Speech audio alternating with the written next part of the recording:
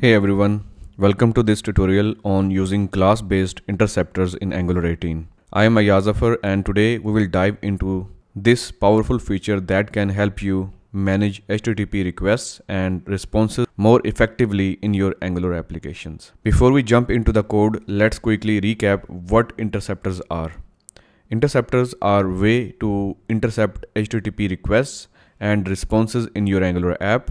They allow you to modify or handle these requests and responses globally. Common use cases include adding headers, handling errors, and logging. So I assume that you already have Angular installed and running in your browser. Once it's ready, let's proceed. First of all, we need to generate an interceptor. So open a new terminal tab in your root directory of your project. Okay, now we will generate the interceptor. For that, run the command ng generate interceptor, and here I would like to use a flag. Let me show you. So if you open the documentation, go to the latest documentation, and on the right side you will see all of the options. So by default it uses the, so if you go to the interceptor, by default it uses the functional interceptor. But as we want to use the class-based interceptor, so for that we will have to set the value of functional to false. So let's copy the name of this parameter and add this flag in this way, functional false, and here we will put the name of the interceptor, that is auth. Press enter. It has generated the interceptor. Let's go to there, and here you would notice that our interceptor is now class-based interceptor instead of functional interceptor. So now we will proceed and add our implementation here. First of all, I need to generate a service, ng generate s auth, press enter. It would generate the auth service for us. Go to that service. So in that service, I will create a function get auth token, and this will return a token to us. For now, I'm just returning a dummy token just to give you understanding how this workflow will work. Now in the auth interceptor, first of all we need to inject the auth service. So for that, add private auth service. This is the name of the property and this is the service. Make sure to add the import statement from the auth service. Once we have the auth service, we need to get the auth token. So within this function here, I will create a constant auth token is equal to this dot auth service dot get auth token. So this will return me the auth token and we have saved it in this variable. Now next thing is that we have to clone our request. So for that we will simply create a constant with the name auth request, and we will clone the request by calling the clone function on that request, and that clone function will expect an object as the first parameter, and within that I will pass the property headers, and we will use request.headers.set function, and within that we have passed the two parameters. First is the name of the header and second one is the value of that header, that is bearer, the token that we got from the service. And next, this time instead of returning this request, we should return the new request that we just cloned.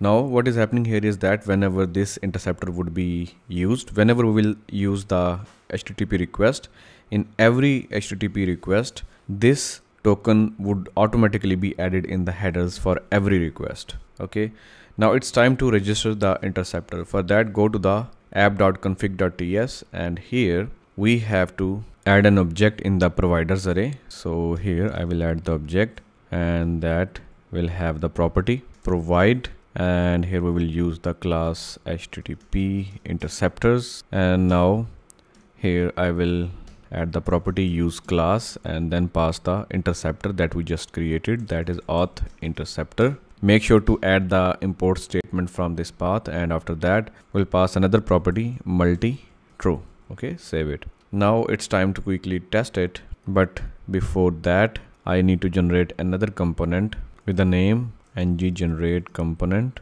test. Okay, you can name it anything else if you want to. Okay, the component has been generated. Now open this component, and here we will add some piece of code. Like first of all, I will create a property response is equal to empty string, and then I will create a constructor that will inject the HTTP client. Make sure to add the import statement for that.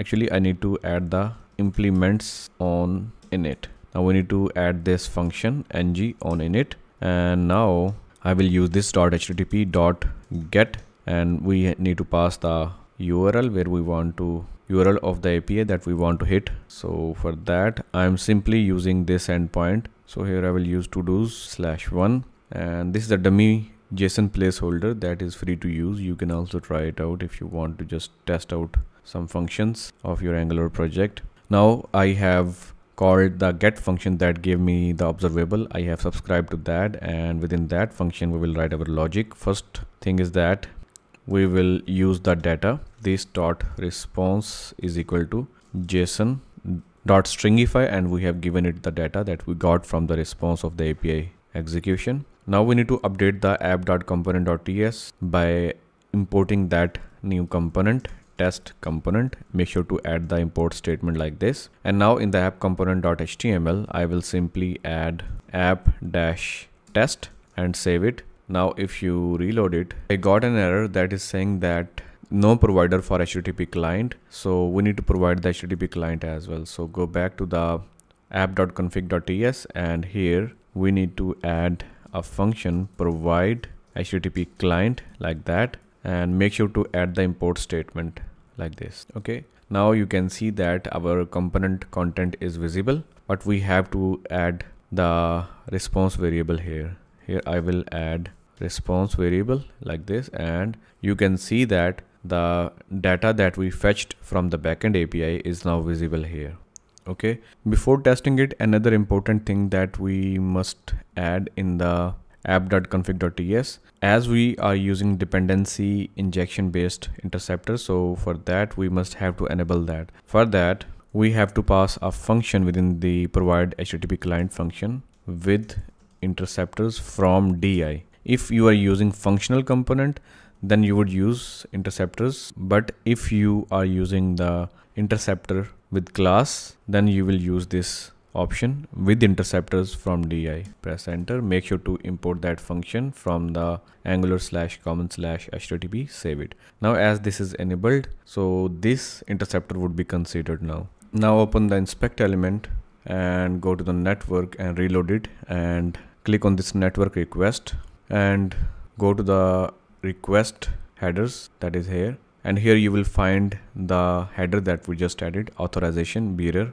This is the token. Okay, so in this way any header that you add in that interceptor would automatically be added in all of your requests automatically. So that's it. We have successfully created and used a class based interceptor in Angular. Remember, you can create multiple interceptors for different purposes. Thanks for watching. Don't forget to like and subscribe for more Angular tutorials.